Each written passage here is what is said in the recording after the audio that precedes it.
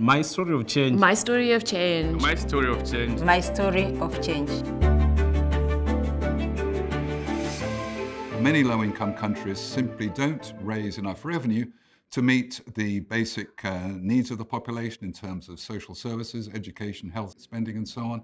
In terms of the Sustainable Development Goals, we know that there's going to be a substantial need for additional revenue if we're to get anywhere close to meeting those goals.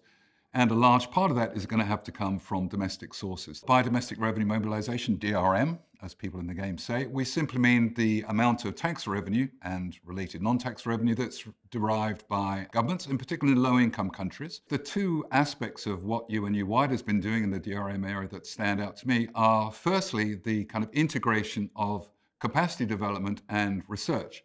We see it very much at this conference in the presentation of joint papers, bringing together these researchers from very different backgrounds, using administrative data sets to really address, using up-to-date methods, some of the important policy questions that these countries face.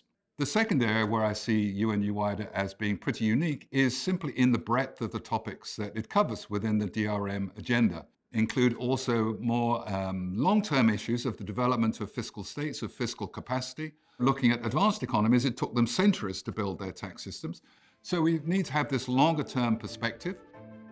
So the ultimate objective, of course, is that this policy analysis can be continued in countries itself without any kind of external support, but to build up this community, in-country community of people who are interested in and capable of doing kind of rigorous tax policy analysis, rigorous thinking about the effects of possible reforms that too often, I think, now is still reliant on external support and clearly can be much, not only more sustainable, but really ultimately higher quality when it's done by people on the ground who know the institutions, who know the circumstances that they're talking about. Finding these links has been something UNU-WIDER has done a great job at doing, and I look forward to them doing even more of that in the coming years.